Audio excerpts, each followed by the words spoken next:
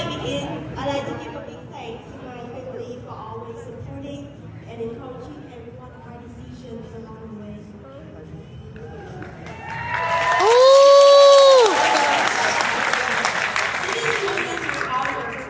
And share my story. This has been something I knew I wanted to do after hearing all the beautiful and motivational speeches of the past graduation classes. But as an English learner who only came to the US about 4 years ago from Vietnam, it was also something that I thought would be impossible to achieve.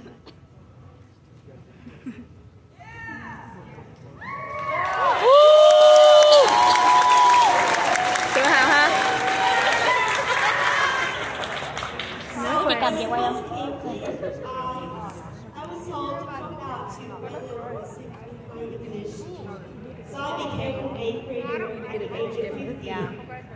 And even though I knew it was for my own benefit, to be honest, I wasn't ashamed of it, and I was afraid to share it with my friends. I would constantly feel behind, not just friends of my same age, but also my classmates. And because of my lack of English fluency and the cultural differences, I was the quiet kid in class who didn't have much to say to others besides stuff related to schoolwork. And at the time I thought I would always be a timid person. I was lucky to have met many great people who helped me overcome my challenges, introduced me to new opportunities, and helped me achieve my dream of going to college. And I'm proud to share that I will be going to the University of Washington State.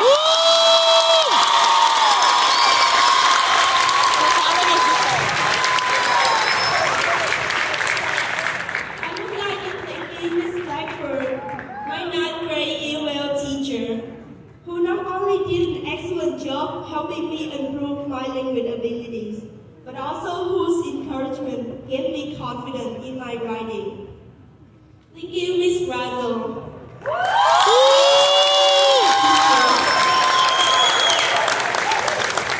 Miss Grad has been super kind, dedicated, and caring to me.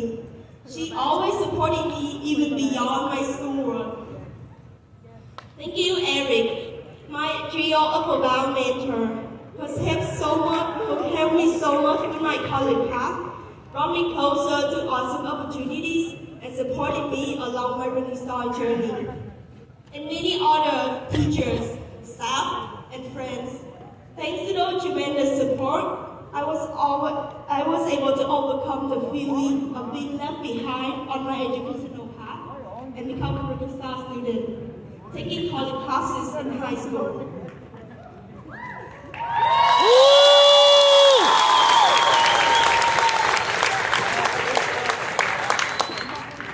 My key takeaway from this journey is that it is okay if your path is a bit different from everybody else.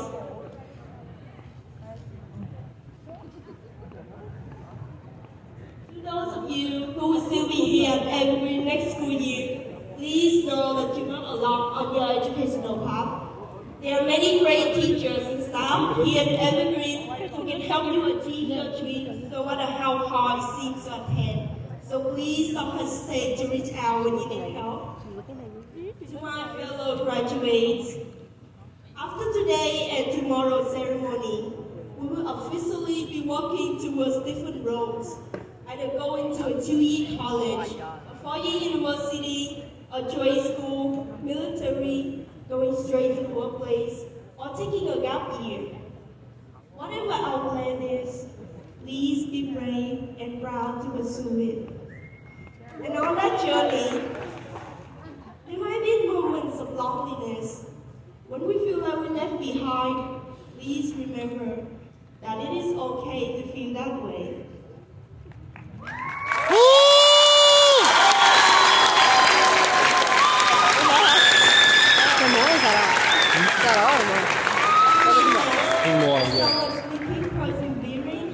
Don't give up, and continue to seek support when we need it. We will eventually reach our goal. We'll be able to find new opportunities, and we'll all be closer to success. Wherever our roads might lead us to, let's be proud, and please be proud of ourselves at this moment.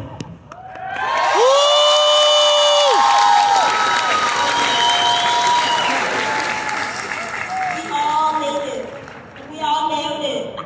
Please appreciate all the time and memories that we shared together. We grew, we shared, we cherished, and we accomplished at this second home together. So please give the biggest applause to congratulate ourselves.